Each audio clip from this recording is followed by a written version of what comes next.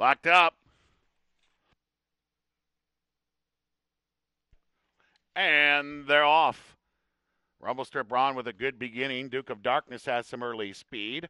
Quiet Amigo is up and on the pace. So is Kid Russell from the rail, Master of the Hounds. He can test this early issue. The Man Can is right there as well.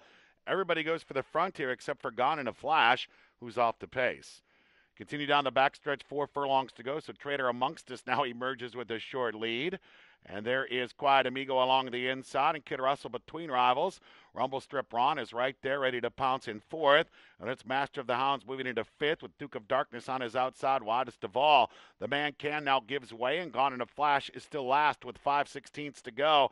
Trader Amongst Us, Quiet Amigo together. Rumble Strip Ron now launches that move 3 deep and challenges for the lead. Kid Russell is there. Duke of Darkness still wide. Master of the Hounds right behind horses, top of the stretch. Rumble Strip Ron now calling for the lead, and he takes it here. It's Rumble Strip Ron in front. Quiet Amigo's trying to stick with him. Duke of Darkness rolling on the outside. 1 furlong to go. And it's Rumble Strip Ron in front. Duke of Darkness the danger now. 1/16 to go. Rumble Strip Ron, Duke of Darkness. Duke of Darkness takes the lead.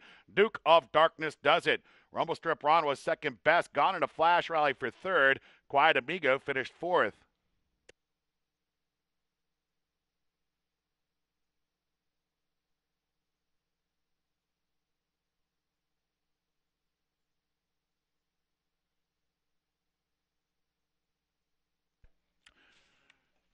Ladies and gentlemen, Stewart's inquiry into the running here of today's fifth race. This is an off-the-board inquiry.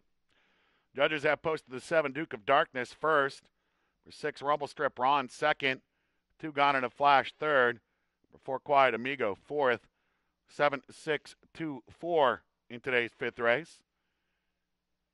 Kindly retain all mutual tickets until these results can be posted as official. Stewart's inquiry is an off-the-board inquiry involving the 5 Kid Russell and the 8 Trader Amongst Us.